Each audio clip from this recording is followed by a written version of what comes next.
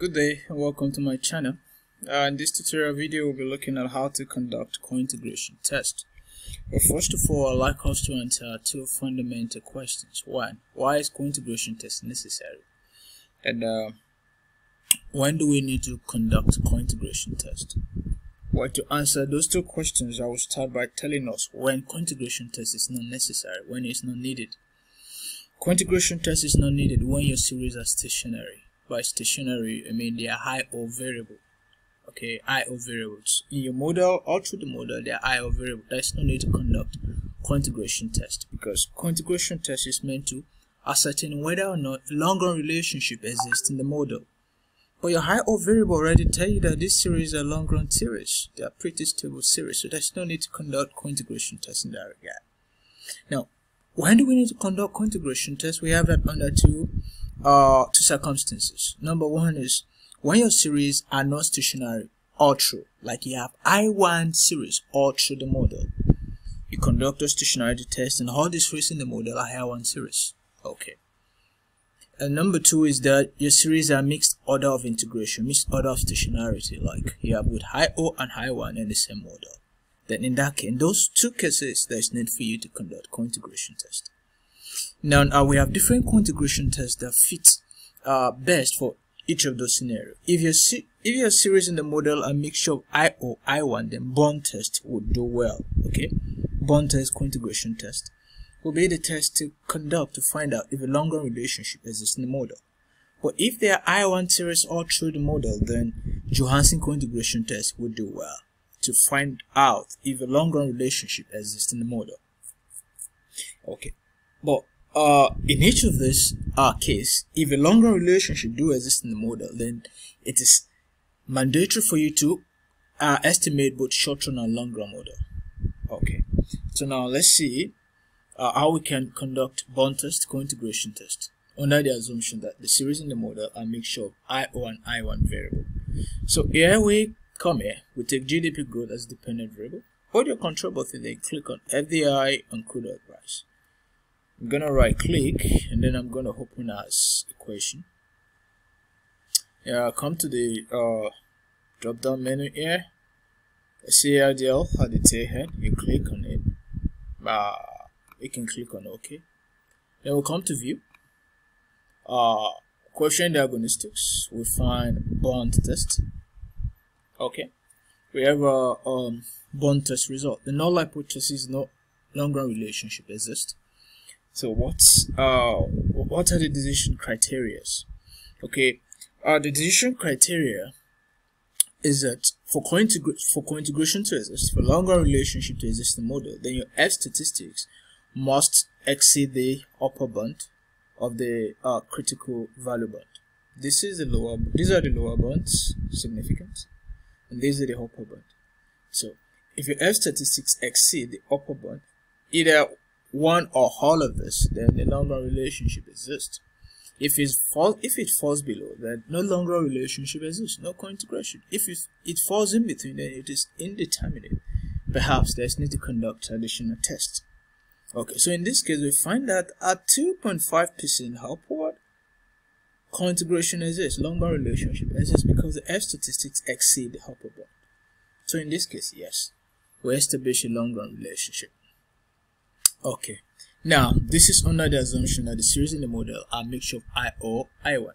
Okay, let's go and look for cointegration where series are I1 all through, not stationary. Okay, now we have this highlighted already. We right click and open as group. Yeah, we open as group and then we come to view. You see cointegration test towards the tail head there, Johansson system. Yes, just what we are looking for is a perfect fit for series that are not stationary. Okay. Yeah, we have our result. So now, the null hypothesis is still that there's no long-run relationship in the model. It's a null hypothesis. Okay, and for us to reject the null hypothesis, their probability value must be less than or equal to 0.05. In this case, it is not, because our probability value for both trace statistics and Maximum hinging value statistics NAF less than or equal to 0.05. So in this case, we can conclude that there is no cointegration in the model, no longer relationship exists. But I must tell you that this hypothesized number of CS, yeah, it need not necessary that all these ones are significant. If you do find them significant in your own case, if you have at most one significant, you just need just one to be significant for cointegration to exist. However, you cannot have let's say this is not significant and then this is significant. We cannot say that it's cointegration. Okay, the preceding must be significant because before we recognize the significance of the succeeding one. Okay, so in this case, no longer a relationship exists. Okay, another way to look at it is that your trace statistics must be more than the critical value, and either way, at this level, we couldn't find significance between them. So that is that. When we use Johansson cointegration test, it's telling us that no significance, there's no longer a relationship in the model. What could be happening? Well, the only thing I could guess is that for this series we have mixture of I1. Okay, we could find out. Let's see. Let's delete this. Yes, delete. Now let's look at the stationarity property and find out why we have cointegration using bond test, but when we look at Johansson, we couldn't find cointegration. Let's look at crude price. What happened? View unit truth tests, levels, trend and intercept. Wait some. Okay, okay, we say there's unit truth test, no stationary. Yeah, when there's unit truth test, then that means it is not stationary. Okay, yeah, for there to be for this test to be stationary, then the ADF test statistics in absolute term must be more than the test critical values. In this case, it is less.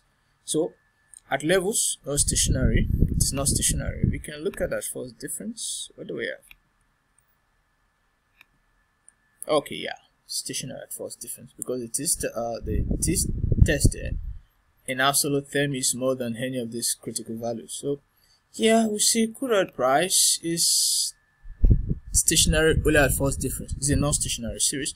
Let's look at FDI GDP unit truth test levels. We hang on to it there, and okay, look at it. Not stationary.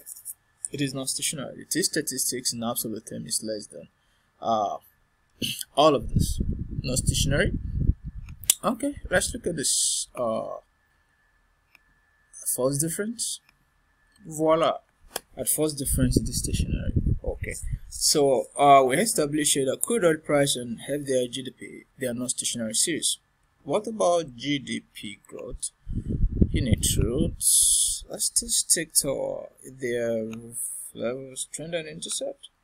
Okay, in this case we find out that it is stationary at 5% because the T statistics in absolute term is more than the test critical value at 5 and at 10%. So yeah, this is stationary. So we can see that this model is a mixture of I1 and I1 series, and as a result of that, we could only establish a longer relationship using bond test. But when we employ the Johansson cointegration test, longer relationship could not be established. So it is very important for you to know the unit truth property of your series before you decide whether or not cointegration test is necessary. And if they are now stationary, then you need to decide whether you have to use a bond test or Johansson cointegration test. Depends on the arrangement of the stationarity property of the of your series in the model. So Johansson cointegration test is a pre-estimation test. Okay, it tells us whether it informs us of the choice of model to adopt, choice of estimation model to adopt. Okay, if you do conduct a cointegration test and you find the series to be cointegrated, and it is important that you estimate both short-run and long-run model. But if your series, if they are not cointegrated, then you can stick with a short-run model. It means a long-run model will be spurious. There's no need to establish a long-run relationship in the model.